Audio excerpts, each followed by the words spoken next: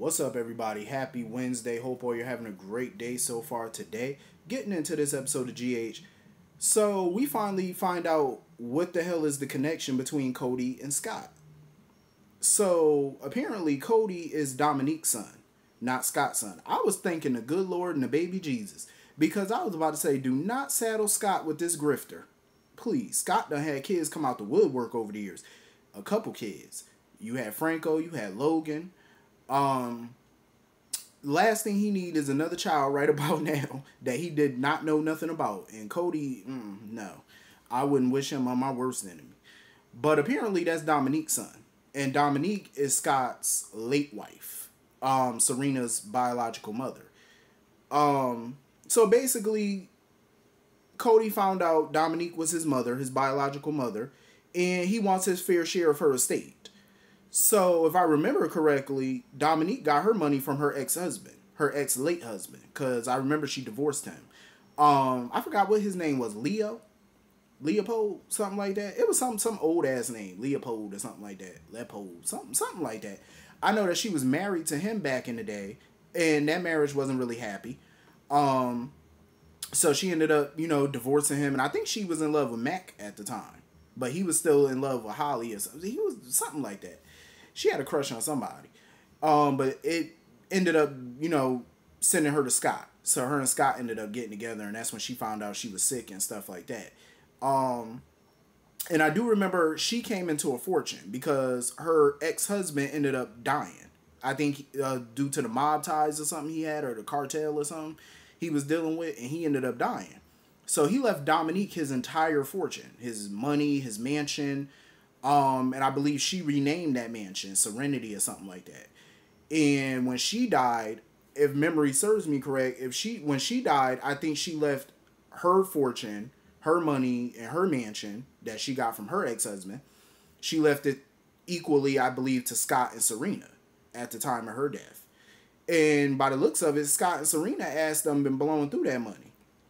Because Scott pretty much was like, listen, Serena ain't got no money. Because Cody, he did his homework on Serena. He was like, she been using her money to save the whales and donate to all these causes and stuff. So pretty much she kind of blew through Dominique's money. And we all know whatever money Dominique left Scott, he been blew through that shit.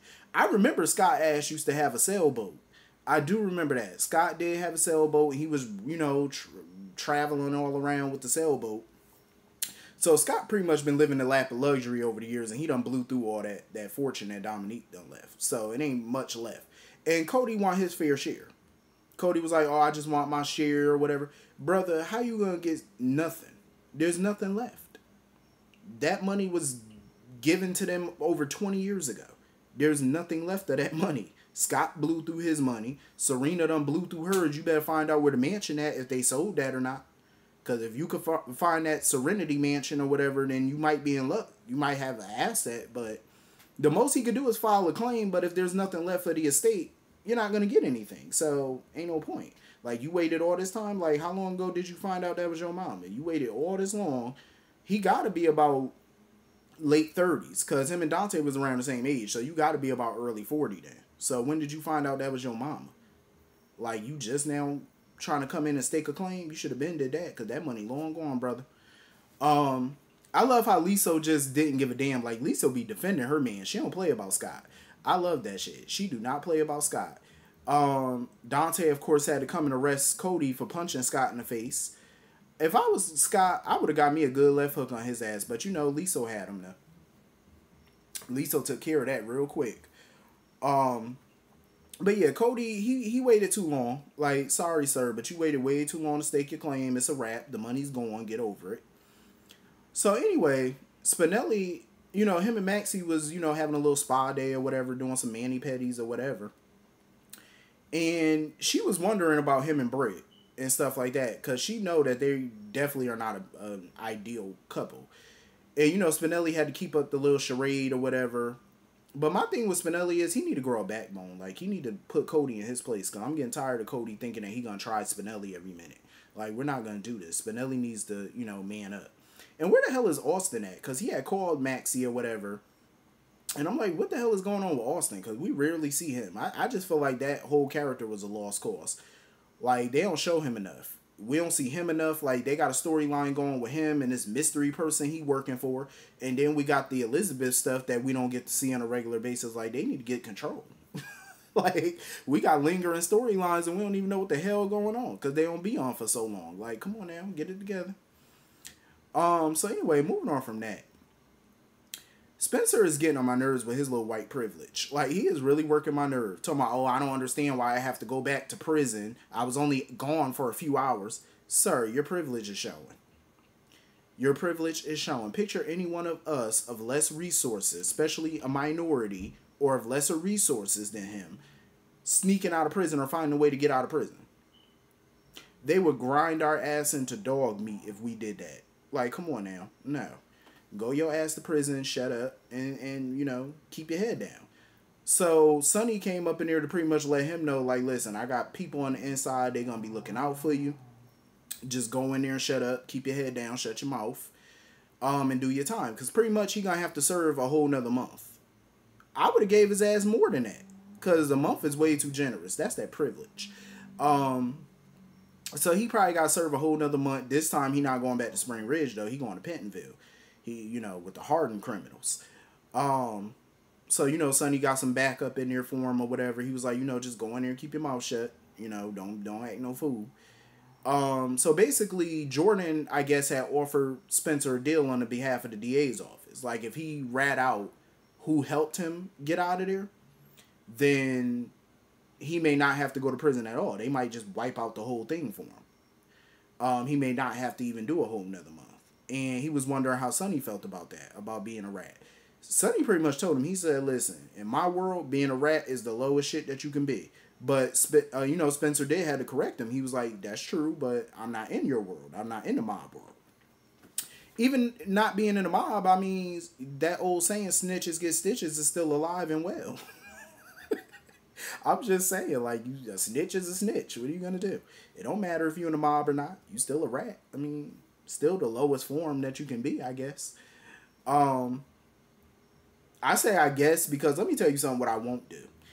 Me personally, I don't like ratting on nobody, depending on what it is. But if it means my freedom and I have to go to prison and do time for you, I will jump my ass up in that court so fast with my hand held high. Like, listen, Your Honor, he did it, not me. Let me go. I want to be exonerated here. I want immunity. I didn't do that shit. He did it. He done killed homeboy, not me. Listen, I would be a new fucking fool if I were to sit here and go to prison for anybody. It ain't going down. Hell no. Me in prison wouldn't work. Me in prison just we don't go hand to hand, so that wouldn't work for me. But you know, Sonny pretty much told him you gotta make a choice. He said whatever choice you make, you just gotta stick by it. Shit, you gotta make stick by your choice. But you know, Sonny was like, shit, I am proud of you for sticking up for Trina though.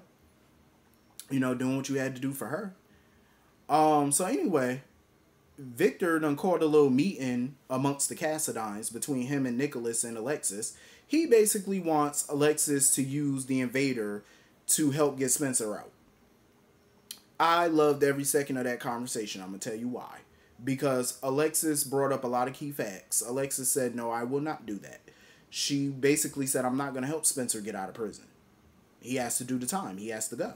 It is what it is. Because she's not going to use her newspaper to exonerate somebody or help try to exonerate somebody who's clearly guilty. She said, do you know how bad that would look if I use the media, the press, to help a white boy who committed a crime go free when you have a young black girl sitting on the trial of her life and she's innocent and she can go to prison?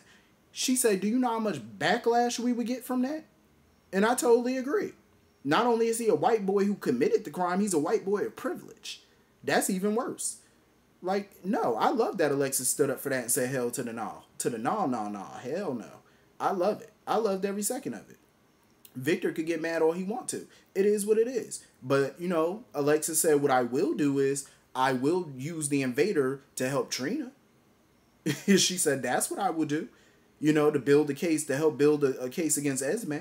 I love that about Alexis. I love it. She stood up for it and I loved it. Like, people don't like when they talk about race on this show, but let me tell you something. If they did not bring up race during these storylines, it would be totally unrealistic. for what's going on. It would be totally unrealistic. So I'm glad that they did, because people try to shy away from shit. It's like, no, that's the problem. That's why don't nothing get fixed, or people are ignorant towards things because it's not being discussed. That's the issue. So I'm glad that they are discussing it. Same way Portia and Stella had that conversation a while back about race. I'm glad they're doing it, because it needs to be said. It is what it is. Like, come on now. Let's be real. You know, minorities, a lot of us, we can't do the shit that Spencer or another white boy would do. You know what I mean? Like, we do that shit, we getting fried. People of, you know, of privilege, you know, white privilege and all that stuff, they do something, they get a little timeout. You know what I mean? Us, we go into the damn pen for a very long time. It's the realness of it. It's true. And I'm glad that she using the Invader for something good. You helped Trina out. The hell with Spencer. That boy looking at a month. This girl's looking at years for something she didn't even do. I'm glad Alexis is going to help her. Hell yes. You know, and Victor offered to, you know, track down Esme, but Nicholas like, Nicholas was like, I don't know about all that. She gone. Nicholas know good and well he ain't going to find that girl. You could look all day long. You ain't going to find her. So, anyway. Moving on from that. That whole scene between Drew and Valentine irked my soul. Like, Drew need to get the hell on somewhere. That little weak-ass power move he tried to make. Like, he really thought that was going to work? Like, really? If I was Valentine, I would have told him, listen, I would have laughed in his face, told him, get the hell on. Because that ain't flying with me. He really came up to Valentine talking about, oh, I want to offer you a deal. You hand back ELQ to the Quartermains. Basically, I'll take ELQ off your hands. In exchange, I'll take down Victor for you. Valentine had that look at first like, yeah, no thank you. But then he started, you know, kind of interested in the idea. He started thinking it over. I'm like, Valentine, don't you even dare entertain this foolishness. You're going to trust Drew of all people to take down Victor? If Drew could take down Victor, what does that say about Valentine? Valentine is way more cutthroat and ruthless than Drew. So if a person of Valentine's status and stature can't take down Victor, what the hell make Drew think he can do it? And this man held Drew captive for 2 years. And Drew has not yet gotten revenge on him for holding him captive. He took that man away from his child for 2 years. And he still has not gotten revenge on him. So why does Drew think all of a sudden he can do it now? Since when? If you could do it now, you would have been done it months ago. But you didn't. So I don't have no faith that Drew can do it at this point. I really don't. And if I was Valentine, I would laugh in his face, tell him to kick rocks. Get on somewhere with that weak deal. Because that's pretty much what it was. A weak ass deal. Anna kind of offered Martin an even better deal.